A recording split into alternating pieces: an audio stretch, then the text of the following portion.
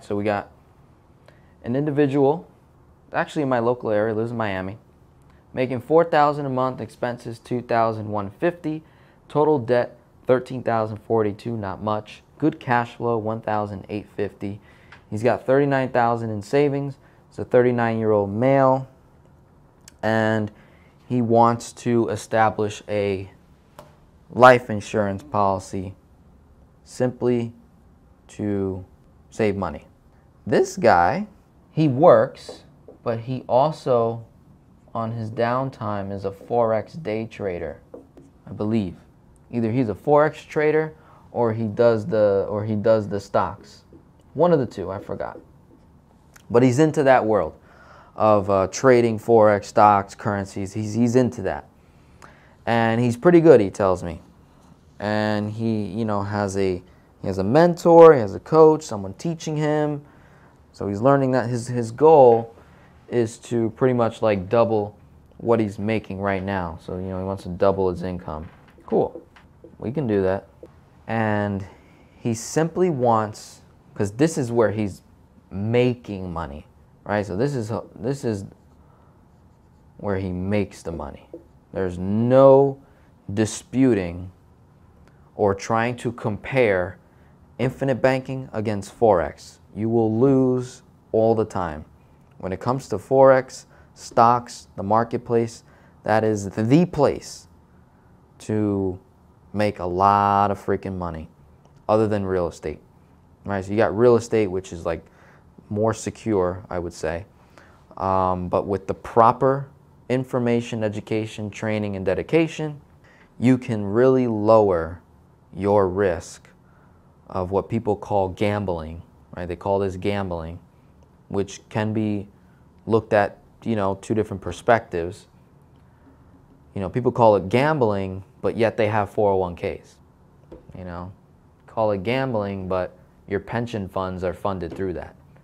They call it gambling, your TSPs, your government plans, your health care, your benefits, your time off, your workman's comp. All that is funded through there.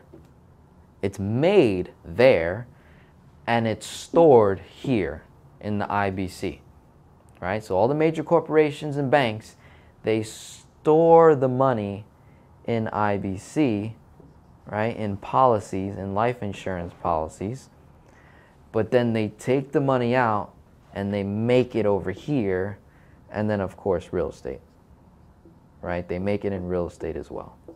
And then they send the money back here so it can keep growing tax-free.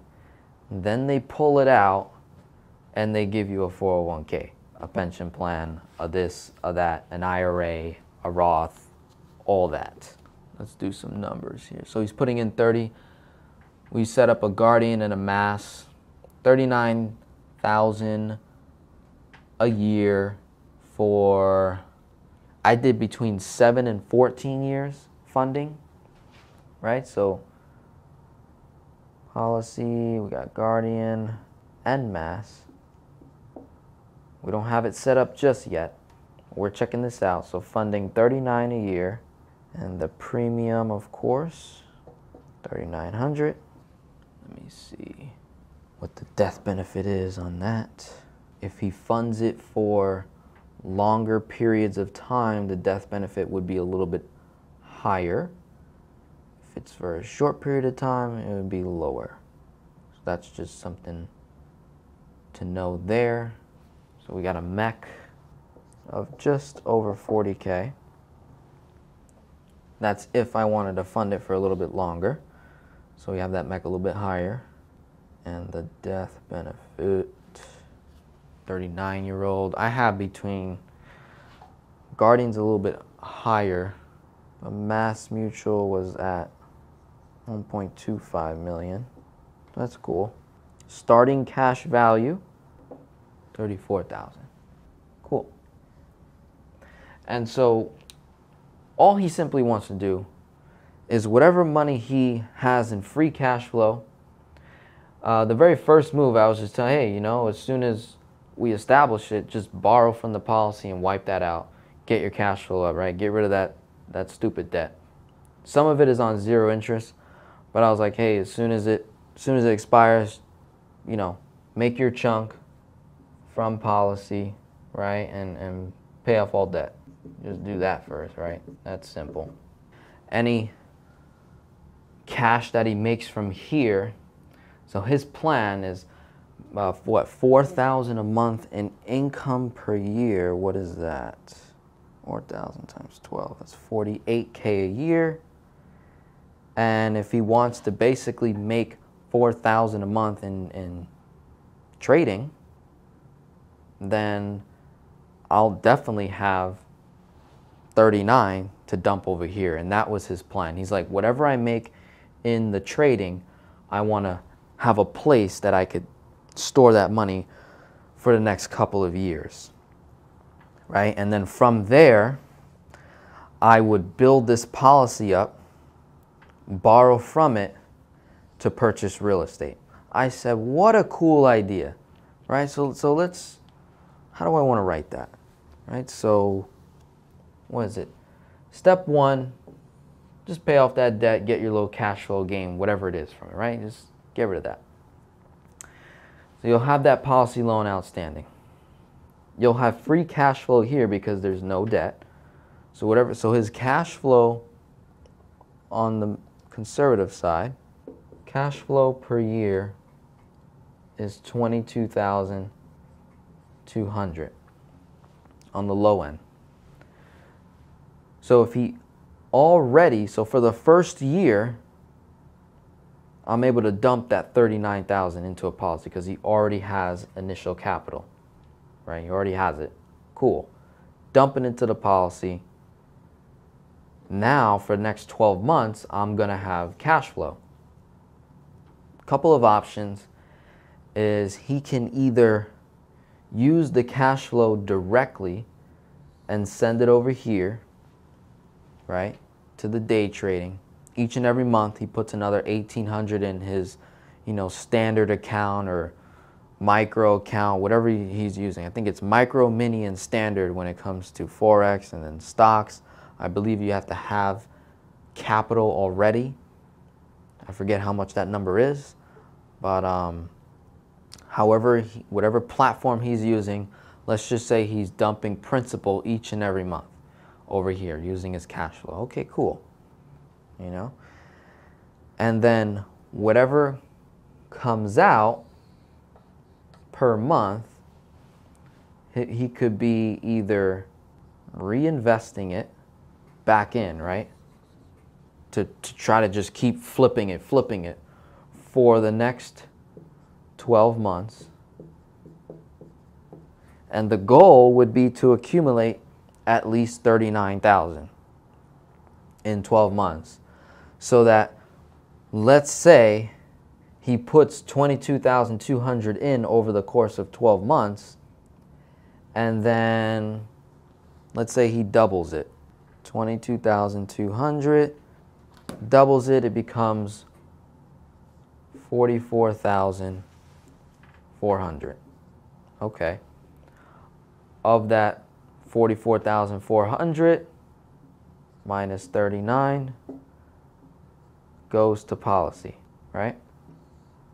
Goes to policy. So he's left with 5,400, which can go back there for the new year, right? So second year, he's got 5,400 over there. We now have 39K, you know, plus that first year, 34. So let's say just 34 plus 34, cash value, year two, cash value, let's say, is just under 70K in the first year, being conservative, right? And let's say we take that cash flow that I know I'm going to make the second year, but instead of waiting to dump it in, he could take out a policy loan for $22,200 where I'm going to earn 6% and maybe pay somewhere around 5% on that money. So I'm going to earn 6, but I'm also going to pay 6. And I'm also earning 4 to 5.85% on the entirety, or the difference of 70,000, 22,200. So 47,800 will be earning, 4 to 5.85%. The other 22,200 is earning 6. So 47,800 times 4%, 1912. 22,200 times 6%, 1,332.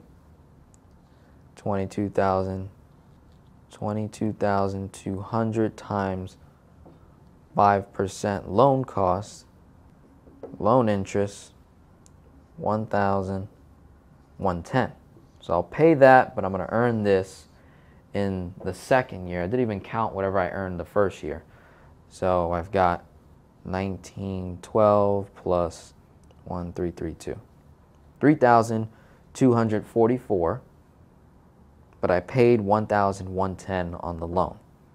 So I'll still have all that money. So 3,244 plus 70,000.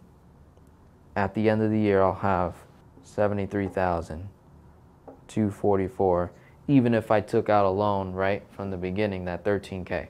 Let's say I didn't even pay that back. So I'm earning 6% on that and 6% on that. But I still have the total amount of cash value in there as if I never touched it. So now I got that there, and I take this 22,200 and I throw it in the trading. So I got 22,200 plus 5,400. That's 27,600, and I'm going to cash flow again. 1850 times 12, 22,200. Okay, 22,200 plus the 27,600. Now I got 49,800, and let's say I double my money again, times 2. That's 99,600. If I took this amount, doubled it first, or added it up, right? Added up that, and then doubled it through trading. Now I got $99,600. So that comes right back here, year 3. I got 99,600. 99,600 minus 39,000 for the third year, right? Dump another 30 in, 39 in. Okay, we're getting somewhere. Let's say it was another 34, and I know it's not, it's going to be more, but 34 plus 73,244. Now I'm at 107,000, being conservative, in cash value. Year 3, 99,600 minus 39 leaves me with 60,600, right? And I still never paid this back. Look, didn't pay that back, didn't pay that back. Still earning the same money, okay? At this point, with 60 grand, yeah, I can go ahead and just replenish the loan, right? So let's say I did the 39 and I replenished. So in year 3, I replenished the 22,200 and the 13,482. 13,482 plus 22,200 plus that interest, 1,110. Let me add another $1,000 interest just to be conservative. 37,792 on top of my principal amount of 39K that I dumped in the policy. Let's say I did that. So 60,600 minus 37,792. I'm left with 22,808. So I got 22,808. Okay.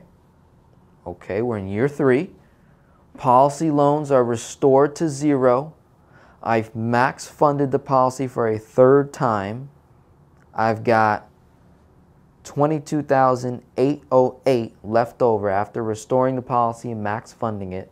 So this $22,008, throw it back into the trading. I'm going to make $22,200 for the year in cash flow. This is if my income doesn't change, stays the same, right? Conservative.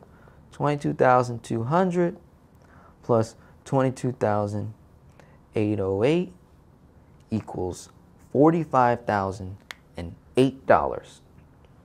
And if I have $107,244 in cash value on the low end, well, let's take that number. Let's take that number and do what, guys? Times it by 66%. Why not? Why not? 107,244 times 66%. That's 70,781.04.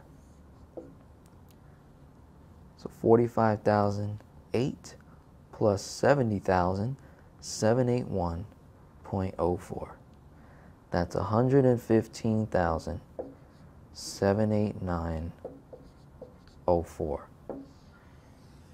in trading, right? Trading. And I double that. This is year 4. Year 3 going into year 4. I double that. It becomes 231,578.08. Guess what? We have a problem. We got too much money that we made now and nowhere to store it. What do? Well, at this point, we can start looking into establishing a second policy at that point. 231,578.08. That was on the low end.